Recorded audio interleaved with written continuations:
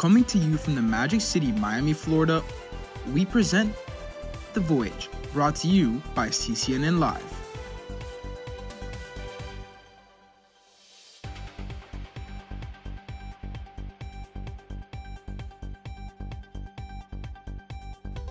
Good morning, I'm Marcus Caligari. Today is November 15, 2019, and we welcome you to this edition of The Voyage.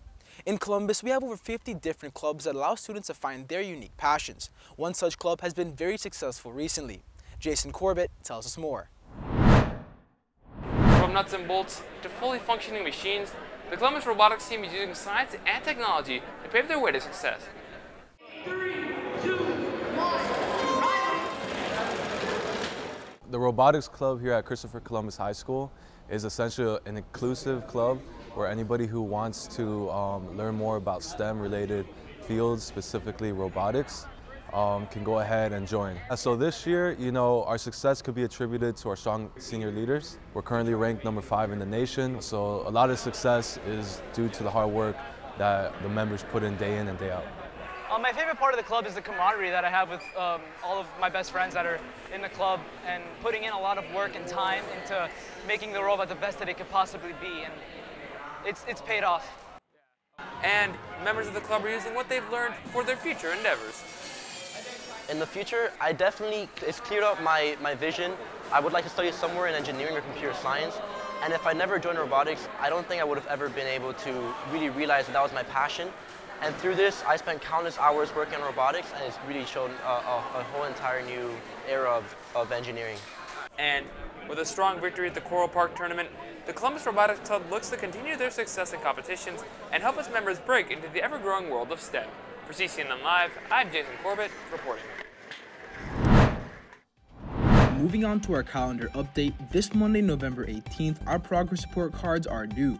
Good luck, explorers. And we have finally started the holiday season, as on November 19th, our annual toy drive begins. On a similar note, next Wednesday, the turkey drive will take place in front of the school.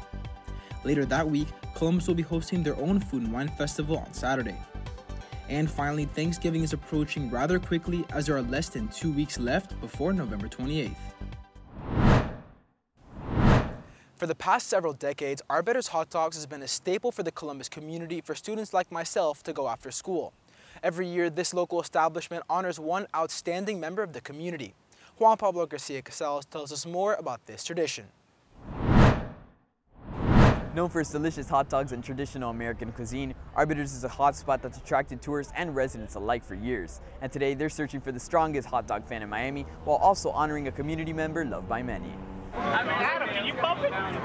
Today is Arbetter's 60th anniversary, and they're building the community. And by building the community, they're honoring me because all the stuff that we have done together to make our community a better place. And more important, to bring the community together as one.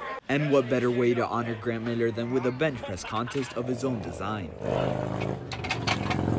Grant felt it would be a good idea to bench press, have a bench press challenge, and so we've got people from far and wide coming over to challenge, and he put me as the standard by which everything would be judged. Needless to say, I have run the competition. I am the winner of the bench press challenge. I came to Arbiters because this is the day. This is the day that they celebrate. You had the music, you got the food, you got the camaraderie, just seeing so many different people, so many different ages coming together, and it's the fellowship and family that is just so much fun about being here today. So thanks for being here today, Grant. Congratulations. And after putting their strength to the test on the bench, participants can enjoy a traditional American meal, all while honoring veterans on a patriotic holiday. For CNN Live, I'm Juan Pablo Garcia Casals reporting. Still to come on The Voyage, David Perez will give us an update on the social media world. And students at Columbus are preparing for one of their biggest charitable events of the year. What's up, sir? What's going on? So a couple of the guys have been going around thanking teachers and administrators for Thanksgiving and stuff. So I decided to thank you.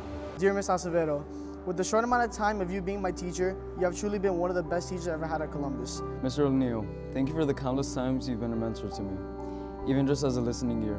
Dear Ms. Edeno, I want to thank you for everything you have done for me and every other student here at Columbus. You're with a bunch of kids, but you're still willing to let me walk in here and say whatever and do whatever and talk about whatever, I gotta talk about. Your PA announcements, lunch and learn sessions, and our brief conversations from the past 3 years have truly made this school a special place. You've made me a better student because of how good of a teacher you are. You motivate all of us to be a better person in today's world, so I want to say thank you from me and the entire student body. Thank you for everything. Appreciate it. Thank you so much. Thank you, Miss, and happy Thanksgiving. Aw, that was awesome. Thank you. No problem. Thank you, Miss. So thank you again, and a happy Thanksgiving to you.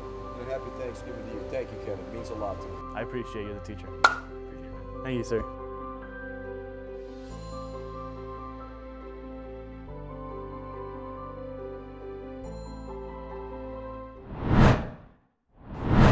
Hey Explorers, what's up? Between celebrities teasing new music on social media and Disney establishing its own streaming service, this was an interesting month. My name is David Perez, and you're watching What's Trending.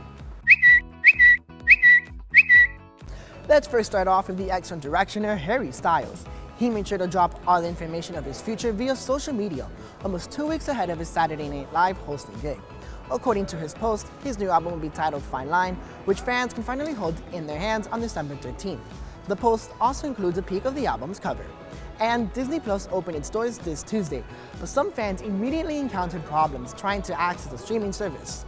Multiple users on social media said they had trouble signing into Disney Plus when it first went live, while others had problems accessing specific content or using features.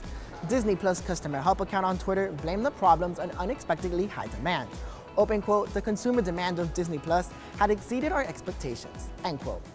And continuing on Disney Plus, production for the first Marvel Studios show, The Falcon and the Winter Soldier, is officially underway, as the duo shared a photo from the set. The series was announced earlier this year during San Diego Comic-Con, and this being the first MCU show, I don't know about you, but I'm extremely excited. Well, that's all I have for this edition of What's Trending. From the Twitterverse, I'm David Perez reporting. Thanks, David, for that update on what's new in social media. More locally, last weekend we honored a former Columbus student with a flag football tournament. Manny Nacarado tells us more. For the second year in a row, the Be the Light Flag Football Bowl has brought friends and football together to raise money for the Ari Arteaga Foundation. Today we're hosting a flag football tournament for the Ari Arteaga Foundation. This tournament, we came up with it last year after Ari's passing. This is something that the community basically feels it's something that is worth putting together to give back again. Yeah, I mean, he would have loved this. Like, he was always playing sports. He was always active, but he also loved to have like fun with his friends, and but there was always competition there. That was just who he was. And one way to give back to the community is by playing one of the games Ari loved. We started the Be the Light Club in Columbus last year.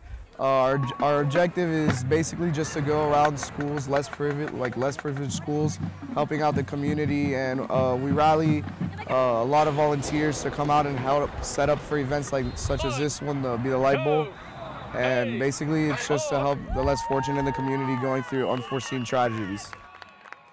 People that know Ari, that never knew Ari, have really just come together to give back and to support the family and just help us be the light, which was Ari's motto.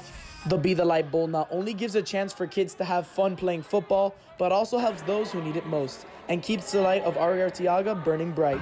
Reporting for CCNN Live, I'm Manny Nacarado.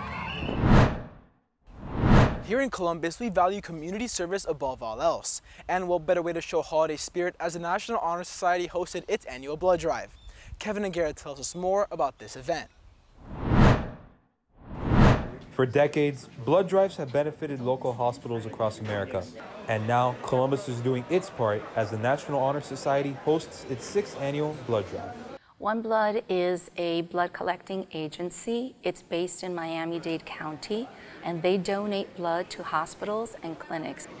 Well, I think a blood drive is really important here at Columbus because for every one donation we get, that's 3 lives that are saved. So we always try to increase the number of people that donate each year, and we've done that over the last couple of years. So this year we want to get to the most we can.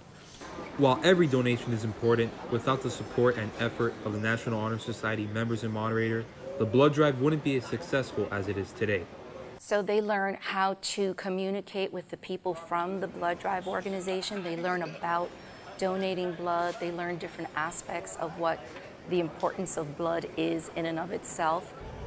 While the volunteers do their best on promoting the blood drive, without the donors themselves, the drive wouldn't be as successful as it's been over time. So I chose to donate blood today because for many years, like last year and freshman year, I've been doing the blood drive, and I just feel like it can help somebody out who may need it. I know there's a lot of kids in hospitals who need blood, and a lot of adults too, and I just feel like if I can sign up for a helpful cause, just for, in general, I want to do it. Ending with over 70 donors and enough pints of blood to save 216 potential lives, Columbus hopes that the blood drive will make a substantial impact on the lives of those who need it most. Reporting for CCN Live, I'm Kevin Angeda. Still to come on The Voyage, Benjamin Cure updates us on a great month for Columbus sports. And Adrian Boton tells us about a local burger event. Stay with us right here on The Voyage. Through the excitement You got the phone? And craziness, We can do this? with some adventure along the fun Mommy, I got you something. and love. Through the good and bad times, you can always rely on family.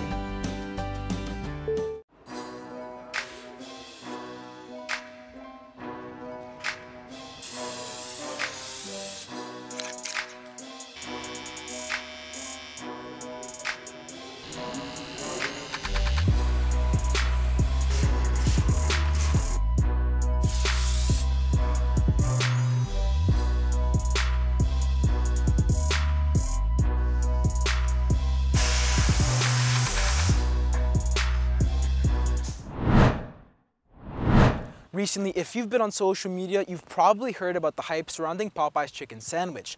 That's why I decided to make my own homemade version that's completely gluten-free. As someone born with celiac disease, I'm allergic to a protein called gluten. Because of this, I'm not able to try the new Popeye's chicken sandwich, so I've decided to make my own recipe that's gluten-free. So to start us off, we're gonna make a marinade for the chicken to soak in. Add 2 cups of buttermilk into a bowl, then add 2 teaspoons of chipotle powder, 2 teaspoons of kosher salt, and 2 teaspoons of garlic powder. Then after putting on gloves, use a whisk to mix in your buttermilk marinade until it becomes a light orange color. Once mixed to satisfaction, you want to take around 6 pieces of skinless, boneless chicken thighs and submerge them into your marinade. Put these to cool in the fridge for 2 hours, and once cooled, we're now ready to dredge the chicken into the gluten-free flour. We're going to add 2 teaspoons of garlic powder, 1.5 teaspoons of smoked paprika, 2 teaspoons of kosher salt, and 1/2 teaspoon of black pepper. Mix this using a whisk, and using a pair of tongs, dip the chicken from the marinade into your flour base.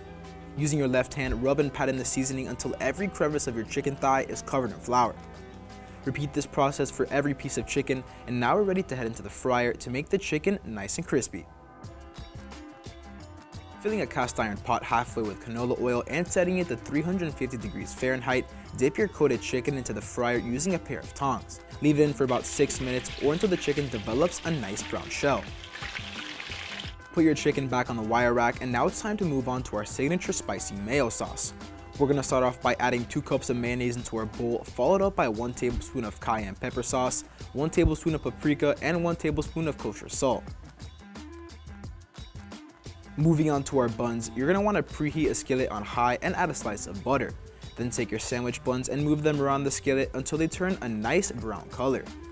With everything now ready to plate, take our spicy mayo sauce and spread that along the lightly toasted buns. Then take the pickles of your choice and add 1 to 2 on the bottom bun. Finally, take the perfectly fried chicken thigh and place that on the bun with the pickles, and there you have it. And would you take a look at that sandwich? I mean, we're really giving Popeyes a run for their money. This is Popeye's sandwich, and this is mine. Which one looks better? I'm gonna have you decide, but for now, I'm gonna keep enjoying my sandwich. And I think everyone at home should give this recipe a shot. So I hope you enjoyed, and thanks for watching. Miami is a place known for its beautiful beaches and great social life. In fact, a couple days ago, this city was home to a giant burger event that brought the entire community together. Adrian Boton tells us more about this event. Whether at a restaurant or a family barbecue, burgers have become a staple in American food culture. And here at Miracle Mile, the 9th annual Burgerlicious event is bringing together all grillers across Miami for its annual competition. So I think first and foremost, the burger is an incredibly flexible type of entree, and so our chefs and our restaurants can take those burgers and turn them into something magical, which is what Burgerlicious is all about. This competition means a lot. It's again, it's just to promote the restaurant, promote the community, give a hand, to the community, help out in whatever we can. While Mark and the chefs here continue to provide delicious burgers, without the supporters in attendance, Burgerlicious wouldn't be what it is today. The thing that makes this event so special is that a bunch of local restaurants and restaurants in the area are coming together, and not only is it creating publicity for the restaurants, you're getting a bunch of people together to be able to try, products that they may not have been able to or experience. And everybody loves a hamburger. Even if you don't eat meat, there are options available to you that look, taste, and feel like a burger.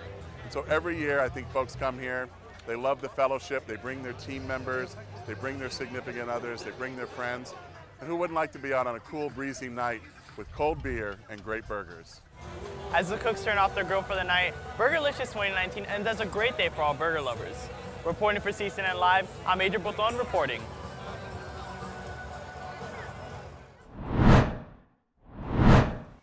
Switching gears from food to sports, our Columbus football team has been on fire this month. Benjamin Cure gives us more with that update. Well, Marcus, not only has the football team been great, but this month has been a fantastic one for Columbus sports. In some cross-country news, the Hellions finished 7th place overall in the state, and the team had its top 6 runners finish the 5K and under 17:03. Congratulations to Columbus Bowling. They placed 9th in the state out of 32 teams, and were led by sophomore Marlon Ruiz, who placed 3rd in the state.